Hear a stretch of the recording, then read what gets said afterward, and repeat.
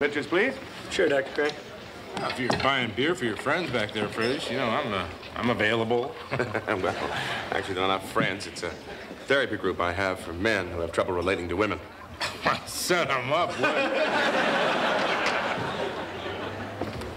Ah, Fraser, here you are.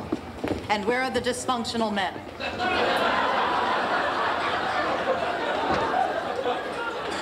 Throw a rock.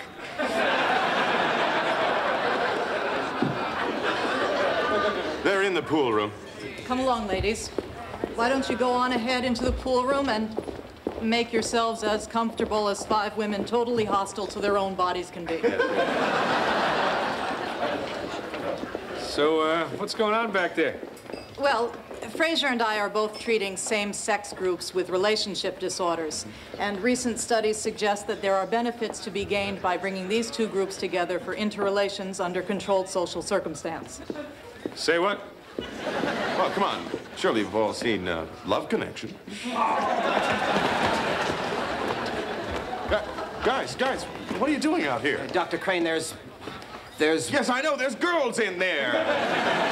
But you see, you're missing the point. This is exactly the type of situation we've been training for. This time it's the real thing, not just me in a wig.